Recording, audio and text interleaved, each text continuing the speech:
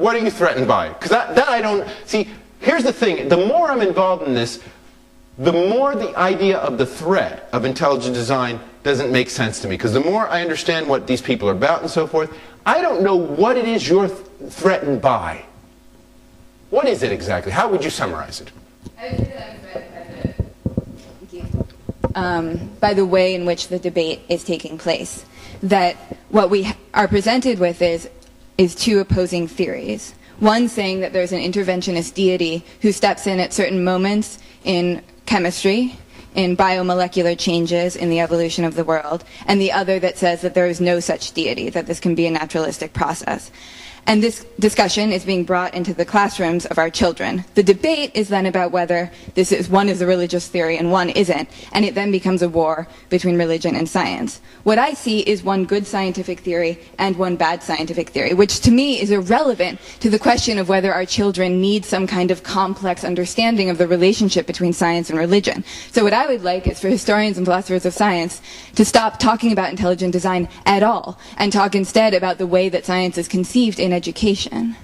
And what I'm worried about is that if the question of whether or not intelligent design is scientific or not scientific gets settled, let's say the intelligent design case wins such that it's agreed that, anything can be taught in the scientific classroom, I'm then worried that a Christian, Abrahamic, whatever you want to call it, worldview will be forced on my children when those aren't my beliefs.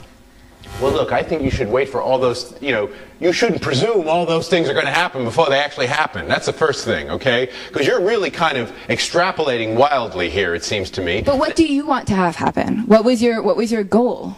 Well, my goal is actually to move in the direction we're talking, because I actually think there's a crisis in the future of science, frankly, okay?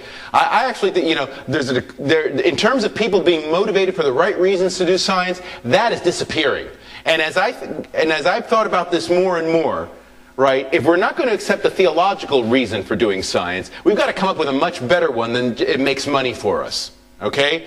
And it works, okay? Because this business of it works is just completely dangerous if left as the final word on science, okay?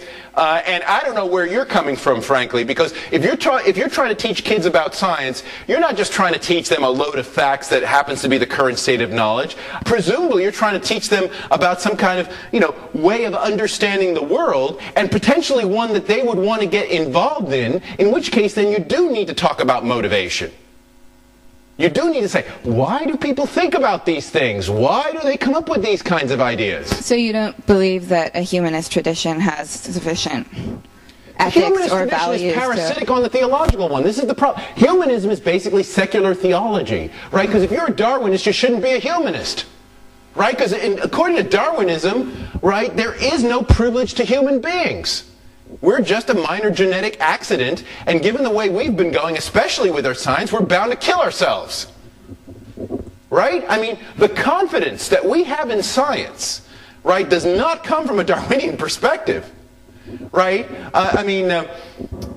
No, in fact, that's one of the things. I mean, I had, as I said in the talk, I didn't go into the business about Darwin's own views, but Darwin is a complete pessimist about the human condition. Okay, he's a pessimist in all kinds of ways. So, for example, I don't think you can blame Darwin for eugenics, for example, because Darwin didn't have that kind of confidence that we could actually control the gene pool. It wasn't that he was, it wasn't that he was necessarily against our having better human beings. He just thought we'd never figure it out. Okay, and he basically thought that at the end of the day, like all creatures, we come and we go. End of story, and all the rest of it are just illusions. Okay? And what I would like to see, and this is something I say in my writings a lot, Darwin has spent a lot of time trying to explain religion. I'd like them to explain science.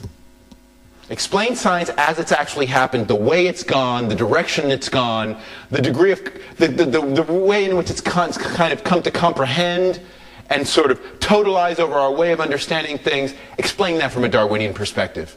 It isn't because it works. It puts us in increasingly risky positions, but risky positions that we think we'll always be able to overcome. Okay?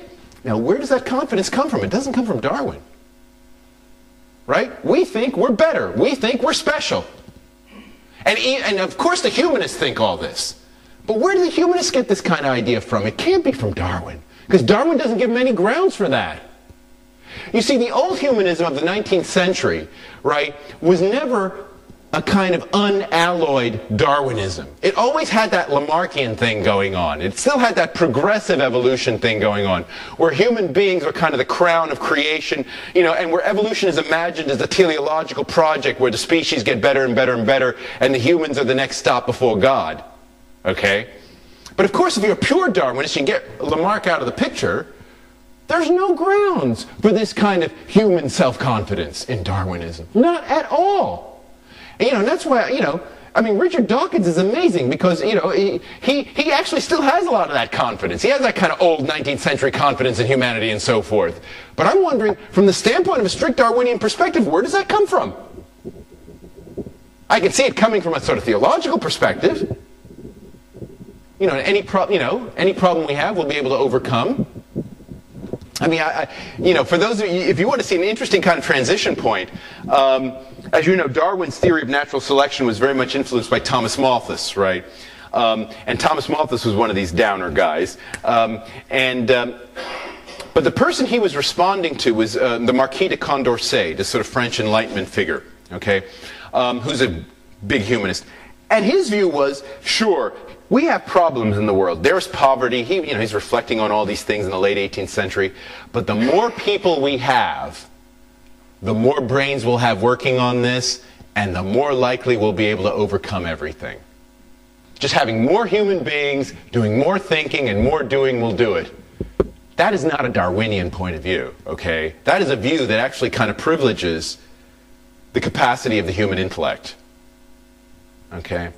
And again, where does that come from? That doesn't come from Darwin.